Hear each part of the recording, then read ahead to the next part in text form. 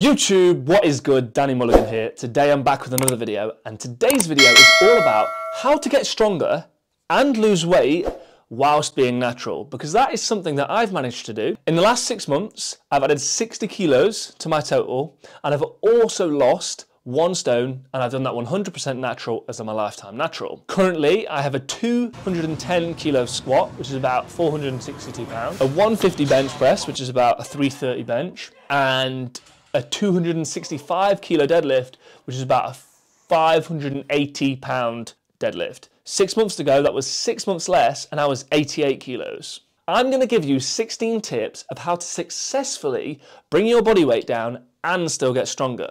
Some of these tips you might have heard, but the key is in the detail. It's really in the application. So stay tuned for all of them, because it's how you use those and apply those where the real juice is. Firstly, obviously, to lose weight, you need to be in a deficit, but you need to not be depleted. Now, what does that mean? If we're in a negative energy balance consecutively for a few days, what happens initially, we empty the jug slightly, enough to lose weight and support fuel.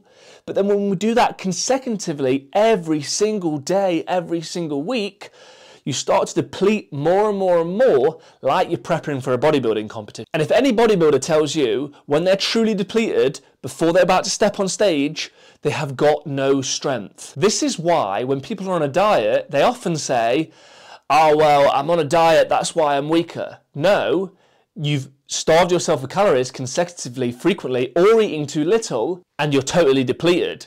That's why you're weaker, because you've got no energy. You've totally emptied the tank of glucose, which is in charge of doing that heavy, hard effort that's required to get stronger. I'm going to have to say this next one louder for the people at the back. Take diet breaks regular. A bit like my first point, when you're dieting for a long period of time, shit starts to catch up with you. And when it does catch up with you, that's when your training is less optimal. So if you had a week where you just ate a little bit more at maintenance, or even a weekend, when you come back that following Monday, you're going to be ready for hard, aggressive training. So somewhere I like to put diet breaks is also in my hardest weeks of training, because that's when I need the fuel most. So if week 1, deficit, week 2, deficit, but then week 3, I'm about to prepare for my heavy, hardest week of training, I'll take maybe a more maintenance approach to my calories, and then I'll go into the deload and bring those calories back down. But during my hardest weeks of training, where it was needed, I have that abundance of fuel for that aggressive training. The next one's simple. Try to sleep 8 hours or more. In a deficit, recovery is dampened,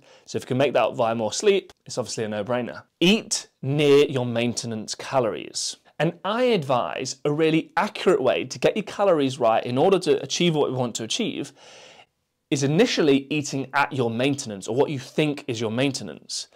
If you eat at your perceived maintenance, then after 2 weeks, if your body weight stayed the same, it was indeed your maintenance. If it's gone up, then you obviously need to eat a little bit less.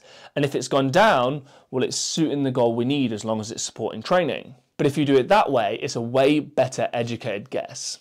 Add 1 extra rest day to your hardest weeks of training.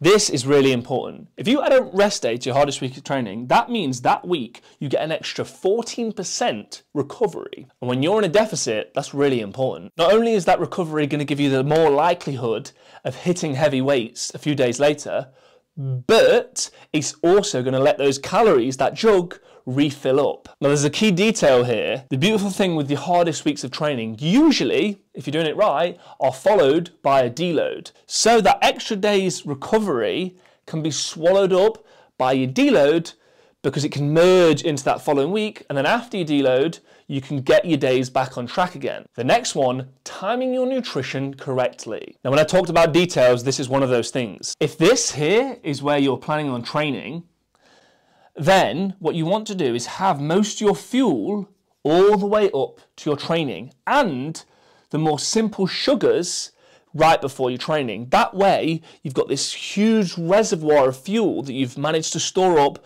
ready for the hard, aggressive training. Now, this exact example is showing actually that you would eat most of your food before you go bed, sleep some of these hours, then have 2 or 3 meals before 10 AM when you train. But that way, you're able to top up with lots of fuel here, go to bed, and then top up with more fuel right when it's needed for the heavy, hard, aggressive training. Remember, if you're wanting to get stronger, it's in the hard training, and a lot of fuel supports hard training.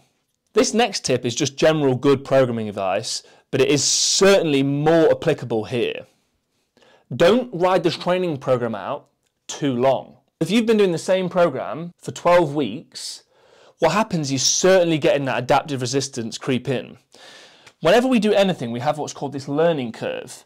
And at the start, we make a lot of progress, and that progress starts to slow down and slow down and slow down before it's so marginal, that the progress is so marginal that you might as well change what you're doing so you can restart that curve again. Now, in a deficit, recovery is dampened, so the progress is smaller. So when we get to these harder weeks, when the progress is so marginal, and you're already making smaller progress, it gets too difficult to try and make progress every week, that you're better just changing it before you even get to this difficult stage in the program. This is one that I haven't seen anywhere else, is deload more frequent. So if you deload every 5 weeks, deload every 4. If you deload every 4, deload every 3. I'm sure there'll be some of you out there that will think, I'm not deloading every 3 weeks. That seems way too often. I don't need to do that. Well, let me ask you this. If every month, 3 of the weeks add weight to the bar with 1 deload where you maintain, and you do that for 12 months straight, do you think you've made enough progress? That whole 6 months where I was able to manage 60 kilos to my total and lose a stone, I deloaded every 4th week. So I did 1 week, 2 week, 3 week, and then on the 4th week I deloaded. The next, use caffeine wisely. So what does that mean? Well, let me give you a few personal examples. During my deload weeks, I have no caffeine. On my days that I don't do my hard training, no caffeine. On my rest days, no caffeine. I save the caffeine for my heaviest, hardest training. And not only that, I try have it an hour before my training. Caffeine is very powerful if, keyword there, you've not built up a really big tolerance. If, however, you've got quite a low tolerance to it, use that wisely.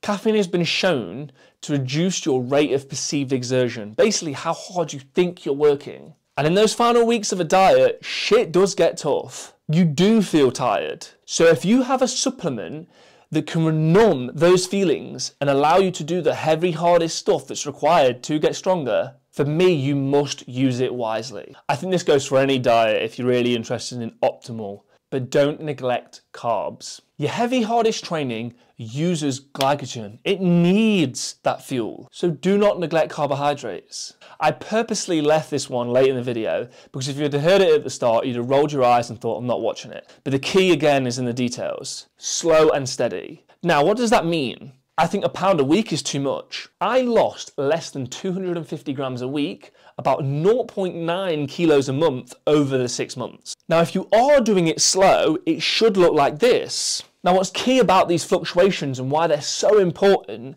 is because in these fluctuations, when it's a bit higher, you've got these pockets of energy. So sometimes where you're weighing a bit heavier, because Saturday mornings you do heavy deadlifts, so Friday night you decided to save all your calories. So when you woke up Saturday morning, you were a bit heavier.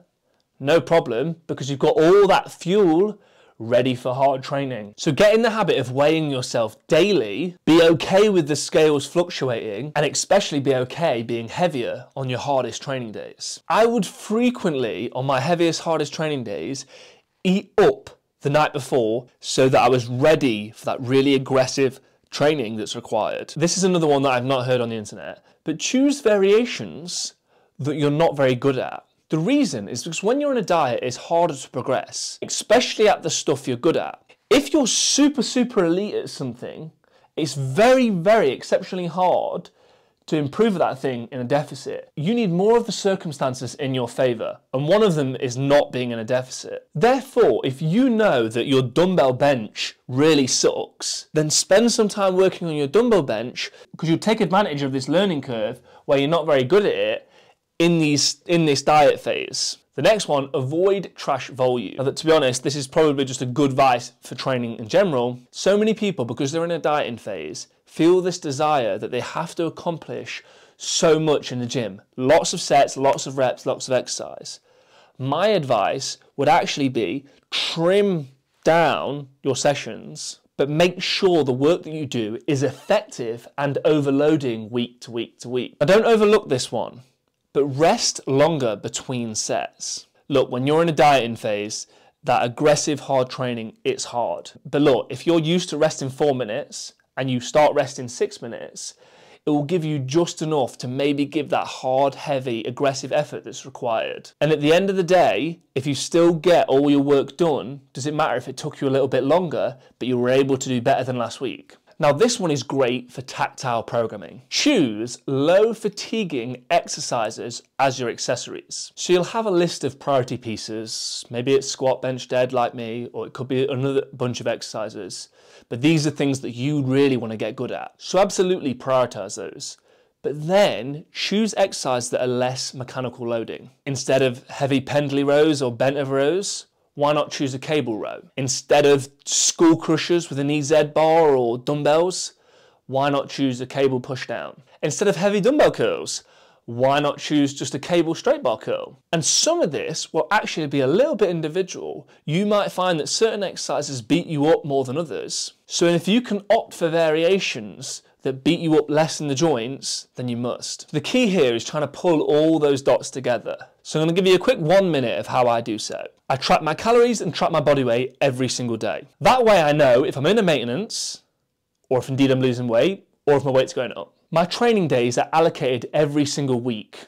And in my hardest weeks of training, as I say, I push them all a day back. Every day I train in the middle of the day, so I'll always eat big the night before and the morning of. And then I'll have a coffee and a bowl of granola because it sits okay on my stomach just before my training. Then post-training I'll have something small like a shake and a banana, and then wait till that following evening to start fueling again for my next session. I routinely have 3-hour sessions, not because they need to be that long, but because I'll do whatever it takes to add weight to the bar. So that often means resting longer. Squat, bench and deadlift are absolutely prioritized. Then everything else, I choose the lowest fatiguing options. I change my program every 6 weeks. I'm really interested in the monthly average when it comes to my body weight. I'm not really bothered about the daily fluctuations. In fact, I like it when I'm heaviest for my harder training sessions. Deloads, rest days, and my first week of training, I have little to no coffee. And if progress is getting really tough, I'm comfortable taking a diet break for 2-3 weeks, if needed, to make sure I'm restarting that process again of building the numbers back up. And my 4th week of training is a deload to make sure I'm flushing out that fatigue, so each month I'm making progress. So there you have it. If you did find this helpful, please consider subscribing. Check out my socials, my website. I'm pumping out content on social media. Any comments, questions, pop them below and I'll get back to you. If you are interested in coaching, don't be afraid to hit me up. I'll put all the relevant information in the comments. And until next time, see ya.